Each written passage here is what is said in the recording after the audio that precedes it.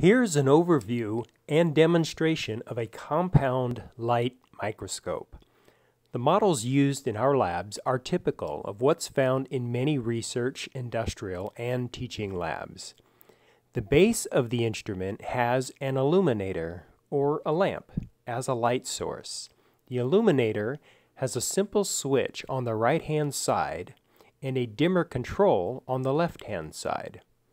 The light is then directed through a lens in the condenser, and the amount and quality of the light can be further controlled by gently sliding the iris diaphragm.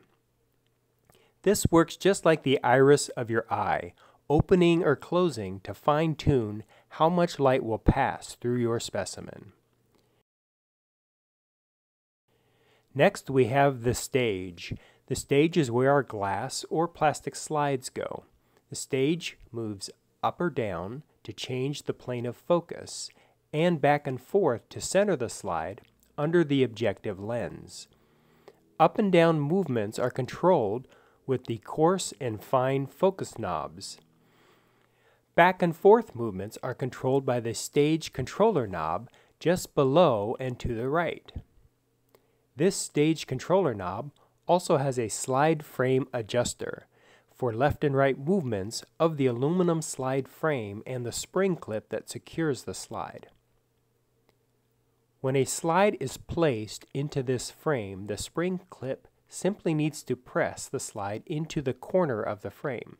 The clip does not move up and down, only back and forth with gentle pressure.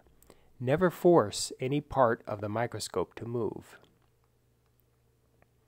Light microscopes come with a selection of objective lenses that screw into a rotating nosepiece, so that it's easy to select between different levels of magnification.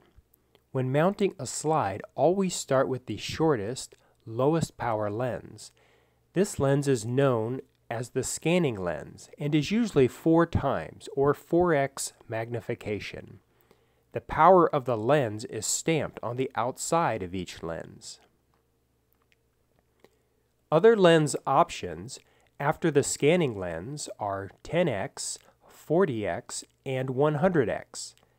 Unless you are viewing bacteria or very small structures in a cell, you are unlikely to need the highest power 100x lens. With this lens, you would need to use a drop of oil to remove any airspace between the cover slip and the lens. Most light microscopes are designed so that once a specimen is focused at a lower magnification, starting with the 4x scanning lens, moving to progressively higher magnifications should maintain the focus and the viewing location of the specimen. Devices will vary on how well calibrated they are to maintain a fixed focus and location, and some small adjustments might be needed using only the fine focus knob or slight movements of the stage controller knob. The only time to use the coarse focus knob is with the lowest power scanning lens. With the other lenses, they can easily be damaged by moving the stage too high. Use only the fine focus knob at any magnification greater than 4x. The specimen is viewed through the oculars.